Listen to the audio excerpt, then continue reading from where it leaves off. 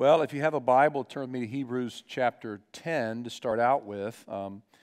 This is the second week in our study through this series, rather, called What Happens When We Worship. And if you are new with us, what we tend to do, of course, is it's called expositional preaching. We work our way through books of the Bible, kind of one book at a time, and sometimes that takes 6 months, sometimes it takes 9 months. In the case of John's Gospel, it took 14 or 15 months. So that's what we're doing about 90% of the time, but sometimes we take a break from our expositional approach and we look at a particular series. Now, when we do that, of course, we're still in the Bible, we're still preaching through a text, but we may hop around during that series in a different text each week. And so this morning we're going to be looking at Hebrews 10 and also Hebrews 12, which we'll get to in a moment. And last week I introduced this series by giving the reason for it, the explanation for this particular series. And I explained that since COVID-19, while most people aren't dropping out of church altogether, most people aren't, we see many, many people who are attending, participating much less frequently.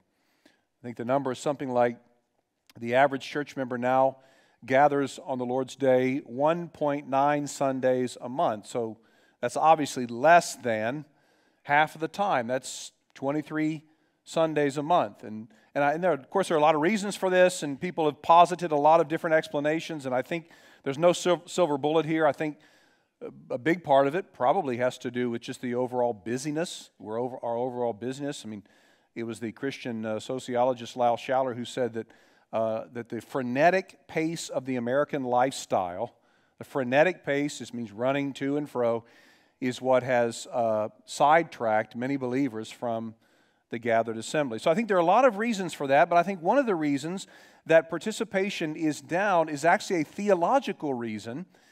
And by that I mean I wonder how much we realize or understand what exactly is taking place when we gather together as God's people. So what we're going to do during this series is we're going to look at what God does when we come together. We're so accustomed, I think, to looking at these gatherings, and I totally understand it, and do this often myself, thinking about what we're doing for God, what we're doing to God. We're singing praises to Him. We're praying to Him, right? We're giving to Him. That I think sometimes we fail to realize what exactly God is doing for us. And you've heard preachers say many times, the Lord used this particular sermon prep in my heart and my life long before I got to preach it. And that was absolutely the case for me this week in my sermon prep. The Lord really took me to school, as it were, when it comes to what worship is. And I was so encouraged by the scriptures this week, and I hope the Lord does the same thing. So here's kind of our outline. This will be what we go. So this morning, what happens when we gather? That's what we're going to look at. What does the Lord do when we gather together? Next week, what happens when we give? Then what happens when we preach? You more like what happens when the word is preached. Most of you won't be preaching. But what happens when the word is preached? What happens when we serve? What does God do in us when we serve? What happens when we pray? And then what happens when we feast? This is a reference to the Lord's table. So what is the Lord doing in us and through us as we gather together as a body and we participate in these elements? This morning, again, I want to look at what happens when we gather. What does the Lord do when His people gather in His name? And I'm going to give you the single point of this sermon. So there's one single point. I want to kind of unpack it in three subpoints. So here's the big idea, the single point of this message. When we gather, God meets with us in a unique and supernatural way, a way that cannot be replicated elsewhere. So what I'm going to present to you from the Scripture, again, the Lord really opened my eyes to this week, and I'm grateful for it. What happens, what does the Lord do when we gather? Well, He actually meets with us in a unique and supernatural way, and it's a way that cannot be replicated by any other experience or anywhere else. Now, I know, of course, this statement, that main point may raise some questions, like, for example, well, can't I meet with God anywhere? I mean, can I meet with God, out in the field, on a hike, on the lake, at the beach, whatever? And if God is omnipresent, always fully everywhere at the same time, 100% present, then how can it be that he meets with us in a unique way at a different time? In other words, if he's always fully present, how can he be more present at any other time? And these are good questions that I hope that we'll get to, we'll answer from the text. Let me start by reading Hebrews 10, verses 19 through 25. The word of the Lord reads this way: Therefore, brothers, since we have confidence to enter the holy places by the blood of Jesus, by the new and living way that he opened for us through the curtain, that is, through his flesh, and since we have a great high priest over the house of God, let us draw near with a true heart in full assurance of faith, with our hearts sprinkled clean from an evil conscience and our bodies washed with pure water. Let us hold fast the confession of our hope without wavering, for he who promised is faithful. And let us consider how to stir up one another to love and good works, not neglecting to meet together, as is the habit of some, but encouraging one another, and all the more as you see the day drawing near.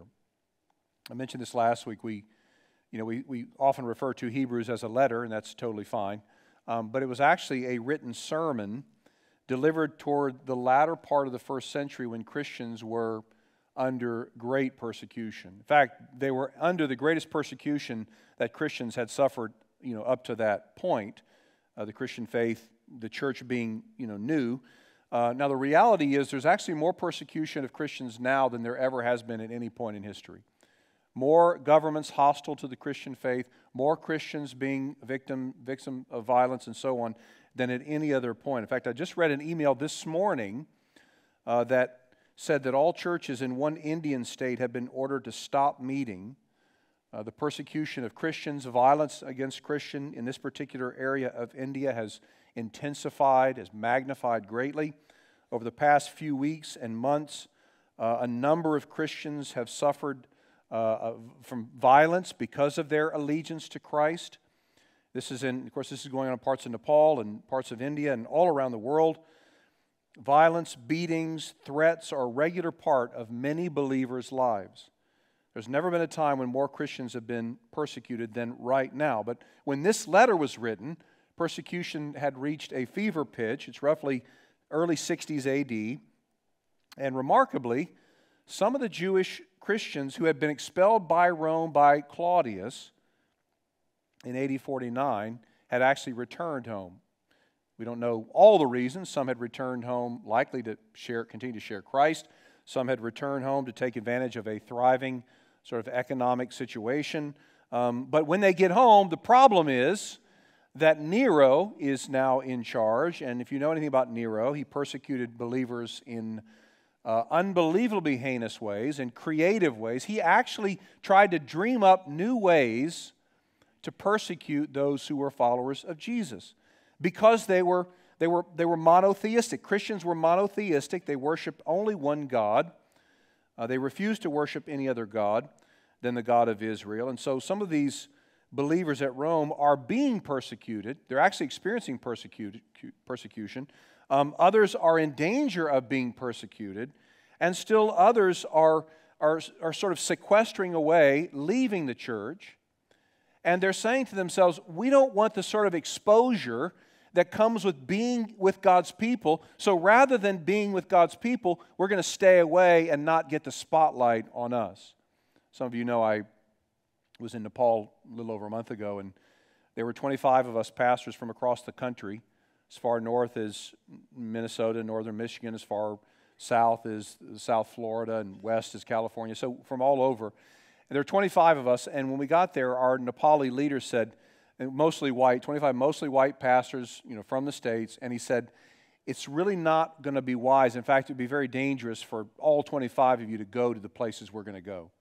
So he said, I'm going to divide you up into 3 groups of 8 roughly, and we'll take a van and we'll go to different places. He said, you don't want the negative attention, especially in some of these villages sort of governed by radical Hindus, that you would experience if all 25 of you showed up. You don't want that attention. Well, there were Christians in the middle part of the first century who were saying, we don't want the attention.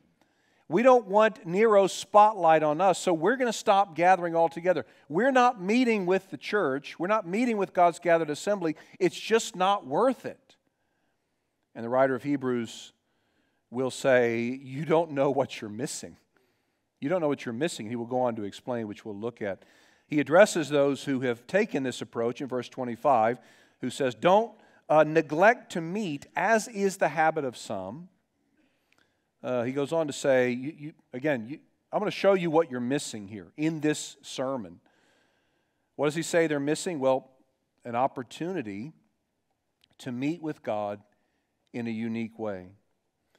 As I mentioned last week, the recipients of this written sermon were mostly Jewish folks, and they knew their Bibles, what we call the Old Testament. They knew the Hebrew Scriptures, and they knew that in the Old Testament, in the Hebrew Scriptures, God made His dwelling, His unique dwelling, in a specific place.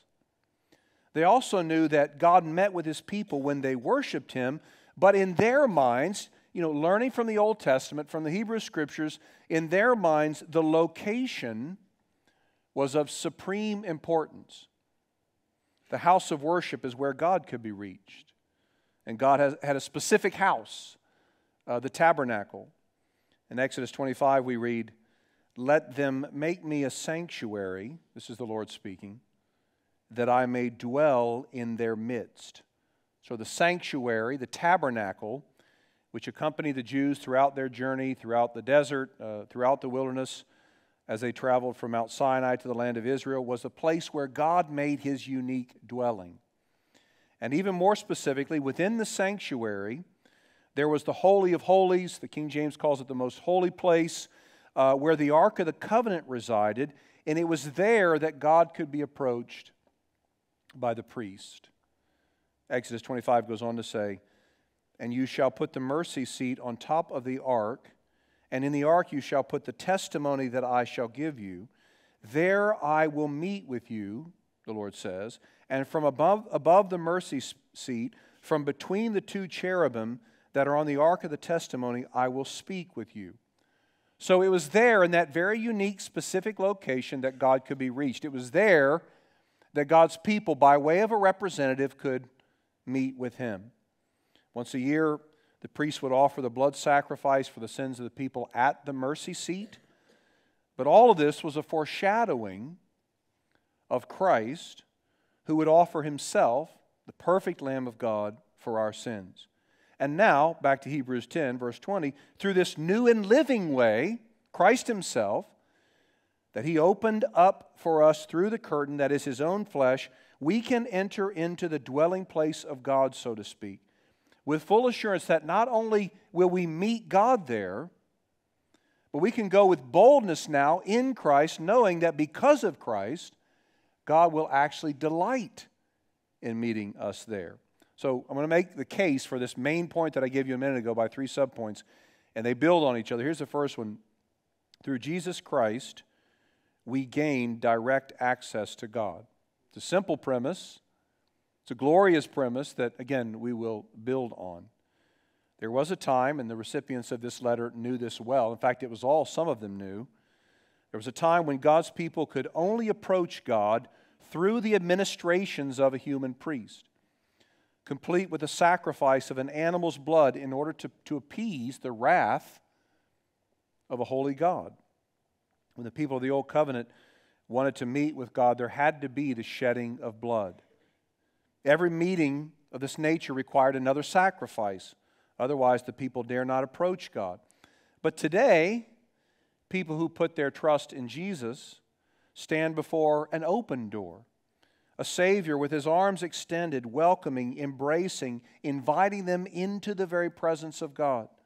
There's no need for an animal sacrifice. Christ was the perfect, sufficient, one-for-all sacrifice for those who would trust in His name. It doesn't matter what they've done. It doesn't matter how sinful they've been, their best acts, their worst acts. The only criterion is faith in the work of Jesus, His shed body on the cross as payment for our sins. That's all it takes to draw near to God. Belief in Jesus and what He has done, which is just another way of saying the gospel. In order to draw near to God, all we need is belief in the gospel, an earnest trust in Jesus and what He has done. Francis Schaeffer mentioned him maybe a couple of months ago, has influenced so many people, people that you likely know and read, and had this incredible testimony where God called him into vocational ministry through 3 successive coin flips. But he would say the central message of biblical Christianity is the possibility of men and women approaching God through the work of Christ. Now, you may think you're not worthy to approach a holy God, and that's absolutely true, and neither am I, not by a long shot. You may think because of what you did this morning or earlier this week, or maybe at some point way back in your life, some secret sin you've committed, you may think you've not done enough to earn an audience with God. And if you think that, you're right.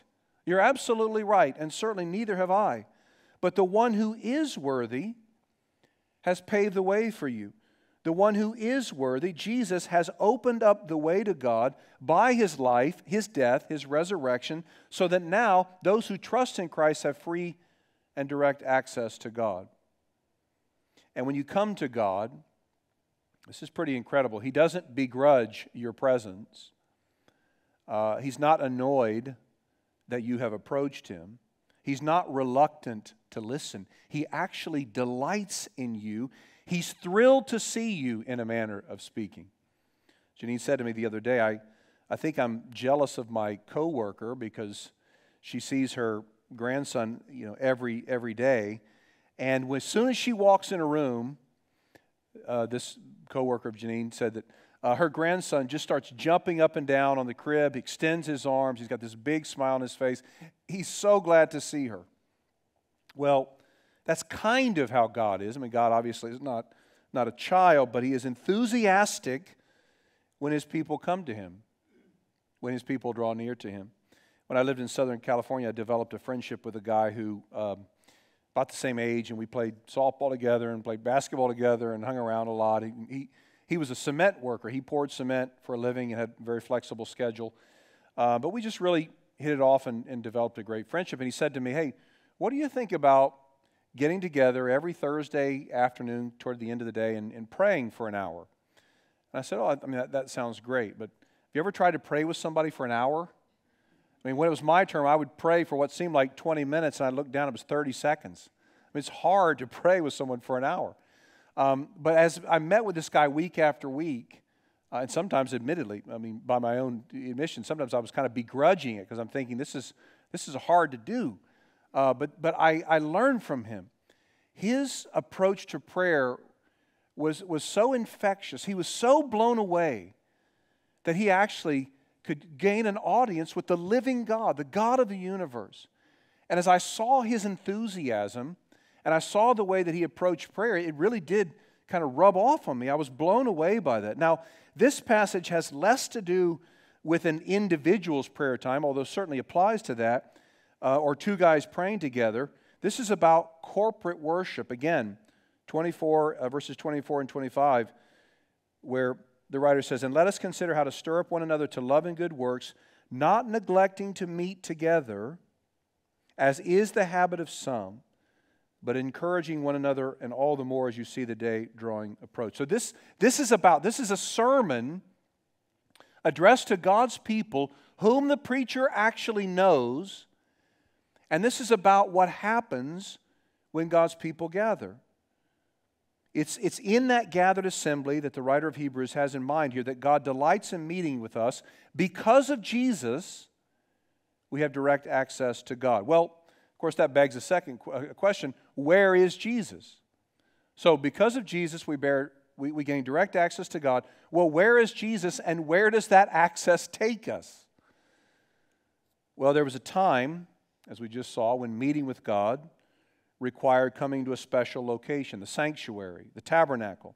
There was a time when God made His specific dwelling, unique dwelling, in a unique location. They called it, the tabernacle was also called the tent of meeting. It was there that you met with God, but not anymore. Earlier in the same sermon, Hebrews 8, verses 1 and 2, the writer says, "Now the point in what we are saying is this: we have such a high priest, one who is seated at the right hand of the throne of the majesty in heaven, a minister in the holy places, in the true tent that the Lord has set up, not man. So the writer of Hebrews equates the holy places with heaven.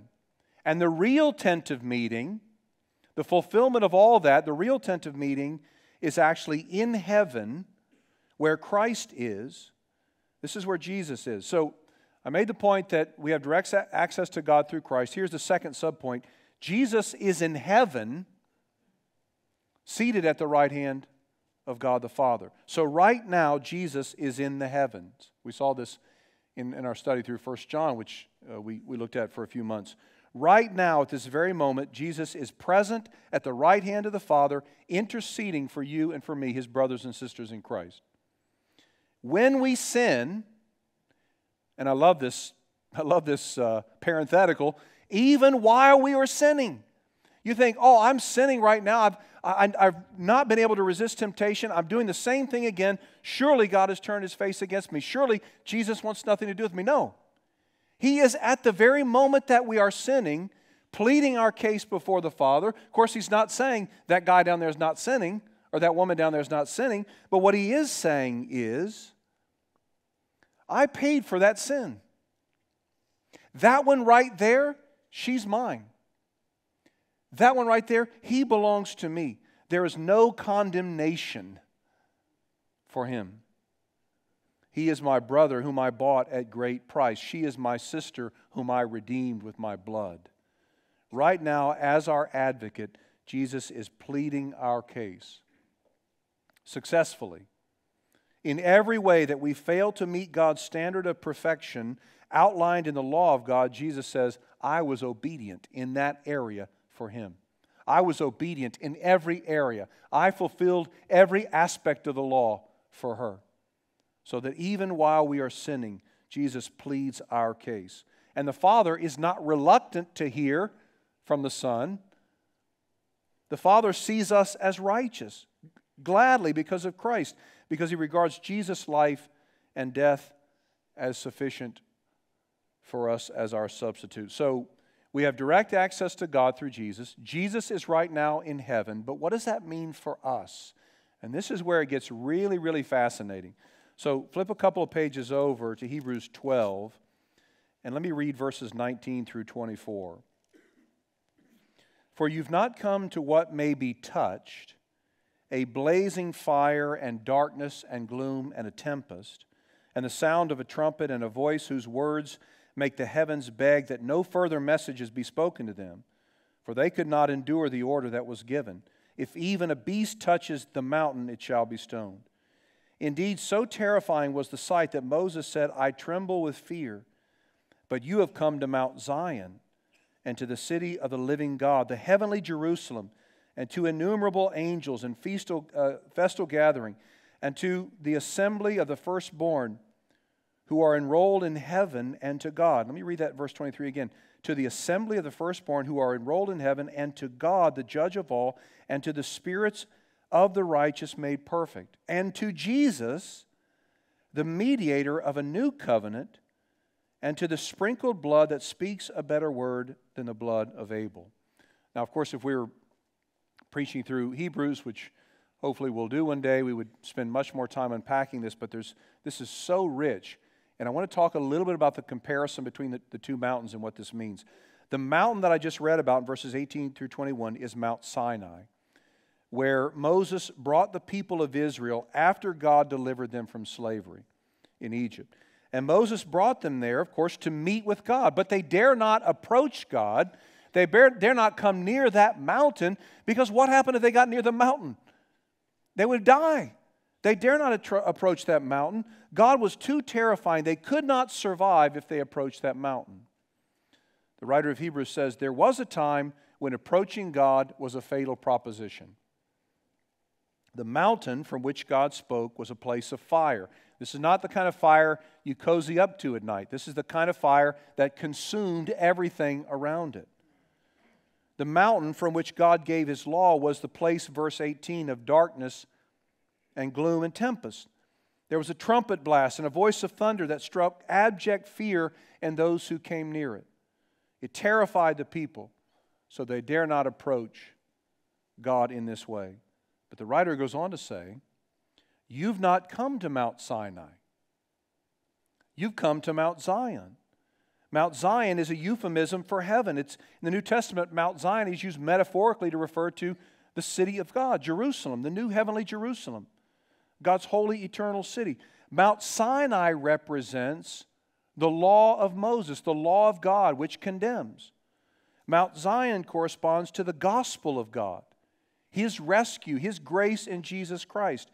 Because of their sin and rebellion, the people were unable to approach Mount Sinai, the mountain of the law of God, lest they die. But because of the law-keeping Savior Jesus Christ, the better Moses, the people could draw near to Mount Zion, the mountain of God's grace. Now, I happened to see this week, I don't even know what I was watching, but I saw a promo for the upcoming episodes of this show, The Chosen. Right? I'm sure you've heard of this, and I've never seen the show. I've never seen a single episode, which, I mean, for no other reason, I just haven't gotten around to it, I think. But in this particular promo that I saw this week and maybe it's for an episode that's already aired, but Jesus is confronted and he's threatened to be judged by the law of Moses, and Jesus responds by saying emphatically, I am the law of Moses. But that's blatantly unbiblical. This is very specific Mormon teaching. It comes right from a book of Mormon. Jesus is not the law of Moses. He is the embodiment of the grace of God. The law of Moses condemns. Jesus liberates and frees. Jesus fulfilled the law of Moses, sure. Jesus perfectly obeyed the law of Moses, but He was not the law of Moses. You say, well, what's the big deal? Well, it's actually a very big deal, because if Jesus were the law of Moses, He cannot be our Savior. The law of Moses condemns. The law of Moses shows us our need for a Savior, but that Savior, Jesus Christ, fulfilled, kept, and died under the law so that we could be free from its condemnation. What we need is a Savior. We don't need a Savior who is purportedly the law of Moses. Now, I'm not saying stop watching that. I've not watched it, but I do think, we need to watch any sort of representation of the biblical story with great discernment. But again, thank you. Someone has spoken back to me today. So Mount Sinai represents the law, which spelled death. Mount Zion represents heaven, where God is. And here's what's so incredible. The text tells us that's where Jesus is, seated next to God, and that's where Jesus brings us when we worship God together. The context, remember, is all about the gathered assembly. This is about corporate worship. Do you see where this is going? Through Jesus, we have direct access to God. Where is Jesus? Seated next to God in the heavenly realms. And that leads us to our final subpoint. When God's people gather in worship, they are mysteriously ushered into the heavenly realms by the Holy Spirit, where they meet with God. Now you say, that sounds like some real science fiction stuff. Well, it is supernatural, and it is mysterious, but this is what the text tells us. When we, as Capshaw Baptist Church, unite together on the Lord's Day, like we're doing this morning, God meets with us in a supernatural way. In fact, something supernatural happens in a way that we don't realize or fully grasp.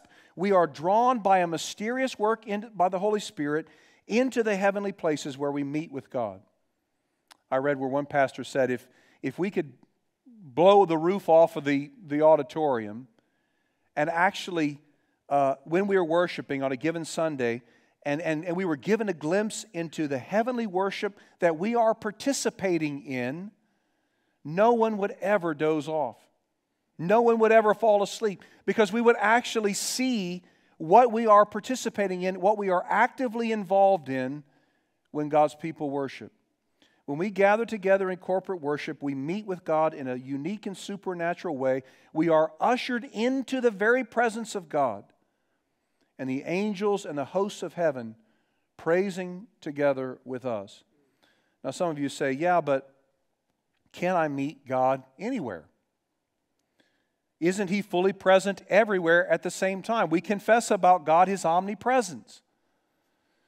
Well, theologians talk about God's spatial and spiritual presence. God's spatial presence, every time I say this, I have to clarify, this is not me trying to say special with a southern accent. I'm not saying God's spatial. God's spatial presence is where He is everywhere, all the time, fully at the same time. So He is fully present always, spatially, right? It refers to the fact that He is always fully everywhere at every moment. There's no place we can go where we escape the presence of God. God is present in the totality of His being at each point in space. That's what I mean. He is spatially present. But the Bible also talks about God's spiritual or special presence. See this all throughout the Psalms, throughout the Old Testament. The Psalms repeatedly refer to blessings coming to those who are in God's presence.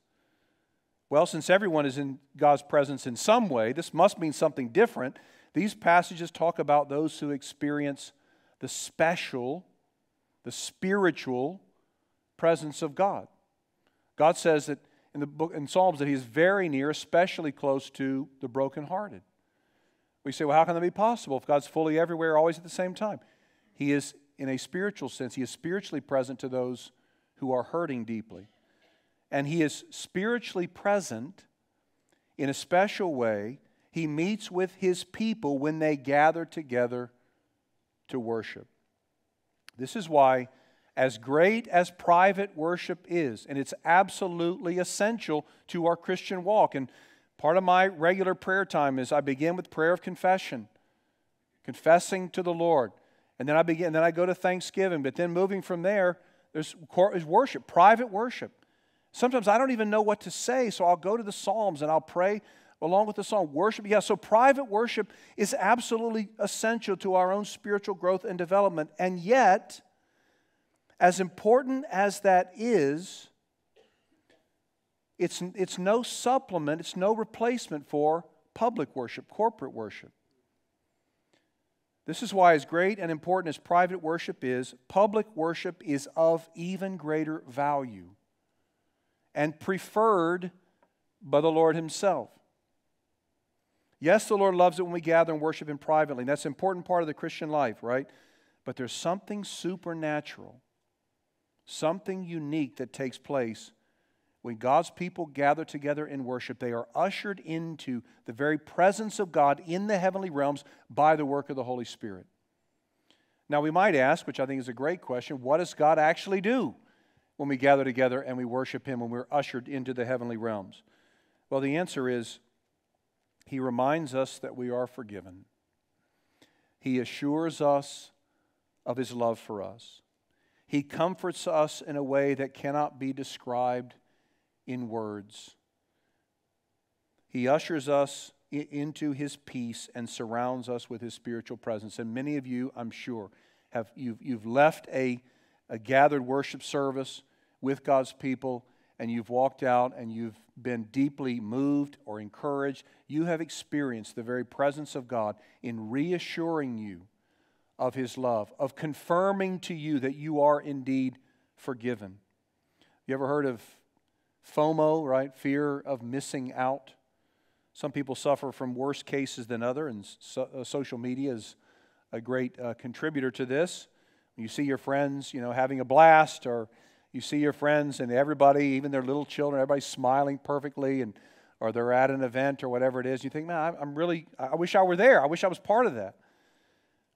Well, if we really understood what happens when we gather together in worship, we'd actually have a healthy sense of FOMO. I don't want to miss what goes on when God's people gather with Him. Speaking about what happens when God's people gather, the great pastor Dr. Martin Lloyd-Jones says, "It is only when I'm near to God in Christ that I know my sins are forgiven. I feel His love. I know that I am His child, and I enjoy the priceless blessings of peace with God and peace within and peace with others. I am aware of His love, and I am given a joy that the world can neither give nor take away. And of course, he's commenting on Hebrews 12, and he's talking about corporate worship. He says, when I am with God's people, I am more acutely aware of God's love for me and the forgiveness that I've received in Christ than at any point in my life. Do you want to meet with God? Do you want to know that your sins are forgiven? Do you want to be assured of His love for you? Are you desperate for real peace? Yes. Then go to worship. Participate in worship like you've done today. Make it your pattern. Let your kids know on Sundays, on the Lord's Day, we will be with our church family. Yes, take some vacations. Go to the beach. Travel cross country. Enjoy an extended weekend. Those are all good things. I love all those things. Those are good things. But make it your pattern. Make it your habit to be in church on the Lord's Day. I grew up with a single mom who was just trying to keep things together half the time. But when God brought her to saving faith, there was never any question on Sunday morning what we were doing. For that matter, Wednesday night, Thursday night, Sunday night, a whole bunch of nights. But when God's people gathered together, we were going to be with them. There were times I delivered the Dayton Daily News every Sunday morning, delivered at 5 o'clock, get back about 7:15. I would always crawl back in bed. And I would every Sunday hope that my mom would forget to come in and wake me up and drag me to church. But she never forgot. There was never, ever any question. It was when it was cold, when it was hot, when it rained, when it shined, on good days and bad days. No, yeah, we took vacations. We were with the Lord's people. So if you want to know the assurance of God's love, just be able to fully comprehend the forgiveness that is ours in Christ, make it your pattern to be with God's people, because therein you will be transformed. You will be ushered into the very presence of God in heaven in a way, of course, we don't fully comprehend.